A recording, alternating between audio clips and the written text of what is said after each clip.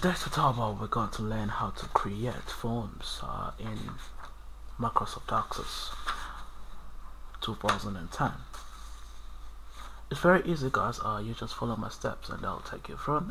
This tutorial may be longer than I think, but there will be a part 2 of this video if this tutorial is longer than the required length of the video for YouTube.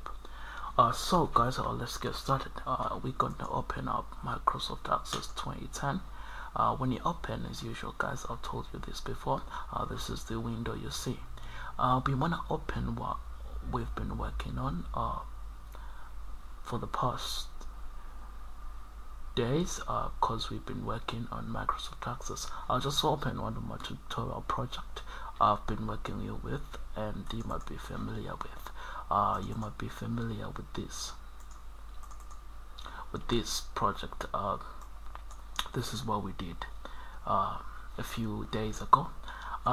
This tutorial, we want to create forms where the database is controlled by a form. To do this is very easy, guys. You just follow my steps and I'll take you through each and every steps.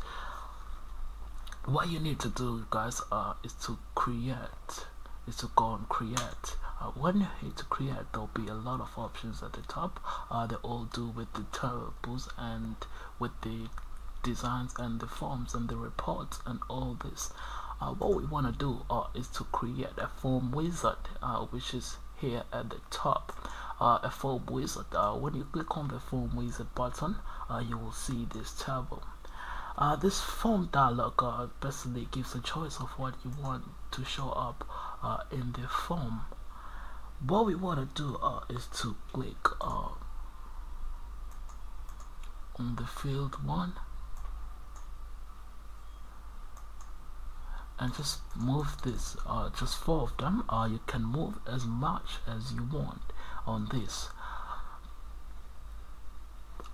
The next thing you do, guys, if you select everything that you want to appear in the form, you hit the next button, and here make sure you choose the column button checkbox. Make sure it's checked. Leave the bottom 3. It don't matter. It doesn't concern us. We want to make sure this is checked, and we hit next.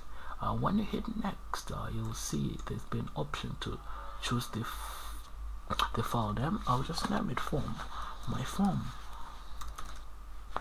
You name it whatever you want, and you hit modify design and hit finish. You will notice there'll be this window. This is the form. You can do anything that you want in this form. You can do anything. I repeat, you can do anything. Please subscribe to the video if you enjoy it so far, and please check out more videos. Let's continue.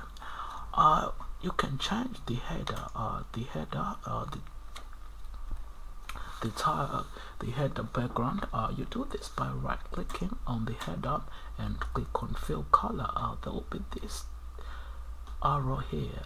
When you point highlight on it, it gives you the more colors.